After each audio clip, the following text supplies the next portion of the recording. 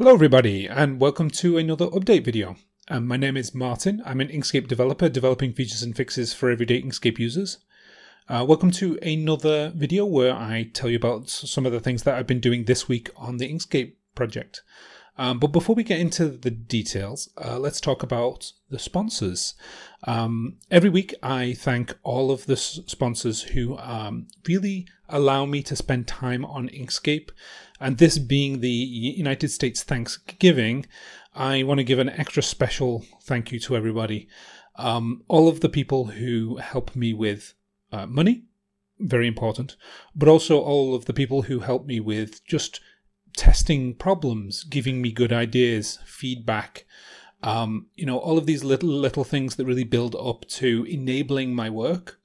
I'm very privileged to be able to work on Inkscape and have all of your help in basically freeing up my time to write code. So thank you all so much. Okay, this week we're going to talk about Inkscape 1.2.2. Estimated for delivery on December 5th. It's going to be a stable version of the Inkscape 1.2 release. The idea is that we fixed a bunch of things in 1.2 and we want to release those before we start really pushing for 1.3. From feedback, the 1.2 release has been very stable. There are a couple of things which I think people are going to benefit from. Various like small fixes, but specific things. We've turned off the dithering in Windows because it was causing significant slowdown. Sorry about that. We thought it would be a cool feature. It turns out that it slowed Inkscape down way too much. You can actually turn it off yourself if you like right now. You don't have to wait for the actual 1.2.2, but it's going to be turned off by default in the new release. The things that I actually fixed, I fixed a JPEG orientation issue when you exported to PDF. Essentially, images that you embedded into your SVG would flip around depending upon what their internal orientation was set to. That's been fixed. There was a problem when exporting to PNG that sometimes the permissions would be wrong. They'd be set to read only. That has been fixed. Also, as well as the 1.2.2 fix, I also got in some fixes for the Inkscape website. For those who don't know, I'm also the website administrator for Inkscape.org. I do all the programming. And so I wanted to fix some of the issues that had cropped up with the Mastodon. Because of all of the recent activity between Twitter and Mastodon, there's a lot more people who are filling in their Mastodon account into their Inkscape.org account. And I made the assumption that Mastodon.social was like the thing. That default is no longer really relevant because there are tens of thousands of Mastodon instances. And I also had the username and domain name reversed. Those have all been fixed. For extensions, I fixed the clip art and extensions manager, especially in Windows. There was missing dependencies, and there was also warnings that cropped up from time to time. I managed to figure out exactly what needed to be kind of isolated in order to remove those warnings, and which of the dependencies were missing from, I think it was Windows. Sorry about that. Okay, so for the past few weeks, we have been doing PDF work, and predominantly what I've been trying to do is make it so that when you open up a PDF in Inkscape, you have some control over what it tries to interpret for you and how accurate that rendering is going to be. This week has actually been pretty much a conclusion of some of the font work, so we now have 3 passes to figure out what font the PDF means and its data. The first pass is we ask the PDF itself what font and what font settings it thinks they are. Mostly that's just wrong. PDFs tend not to store all of the information necessary to pick a font from the system because PDFs are not editable. They're not intended to be editable. But sometimes PDF creators do actually store that information, so we'll go for that for the first pass.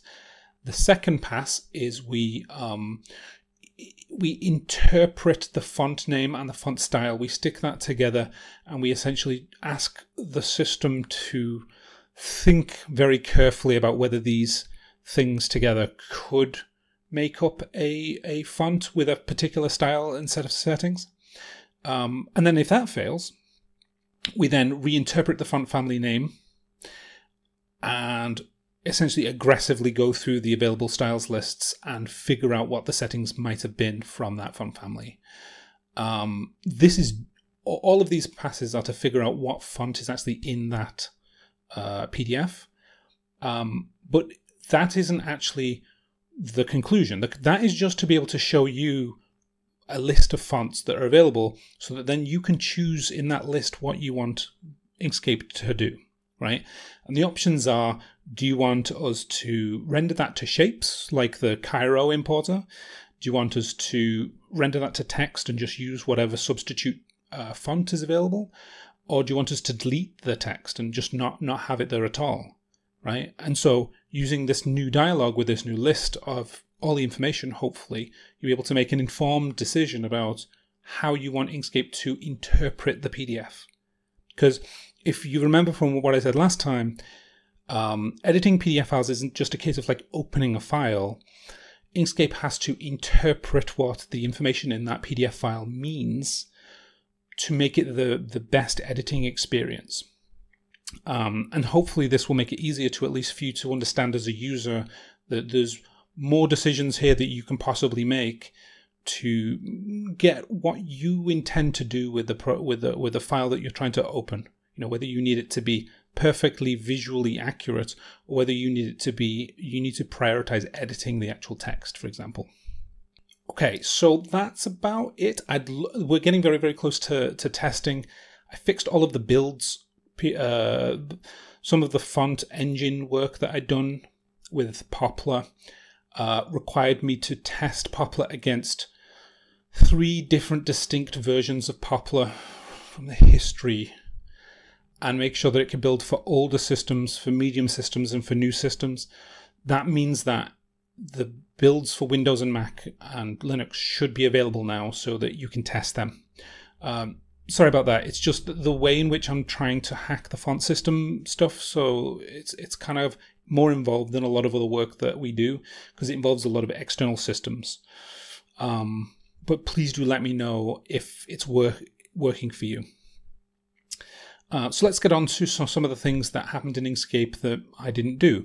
There's a lot of contributors to Inkscape, and I'd like to highlight some of their work. First of all, Nathan Lee has been continuing his amazing work on the 1.2.2 release, backporting things, testing things. Really nice work. Various people have actually contributed translations. This includes German, Japanese, Ukrainian, Spanish, Croatian, Hungarian. I love it when we see new translations because it really opens up Inkscape to being able to be used by people who are not native English speakers. Intern James fixed a bug in the multi-page grid system. Small problem. Nice work, very quickly fixed. Mark fixed a problem with the FE morphology filter primitive. This is where you have a specific filter and the area that it allows to represent the results wasn't big enough. Adil merged their refactoring Google Summer of Code project, a pretty big change in Inkscape's code base to remove some old crufty code that was no longer necessary. It's really nice to see Google's Summer of Code work making it into the Inkscape master branch. Jonathan has been doing his HGPL extension. He's been working for a couple of months, essentially re-implementing a lot of the HGPL work. I think these are using cutting machines. I'm not entirely sure, but it looks really exciting. I've actually reviewed his Python code. It's really, really nice. Thoroughly tested more than a lot of other things. So I'm hoping that will be a really solid addition to Inkscape 1.3. But if you use HGPL, this might be a good opportunity to test because you can actually use these kinds of things pretty independently. Okay. thank you all so much for watching this video. As I said, the 1.2.2 release will hopefully be in December 5th.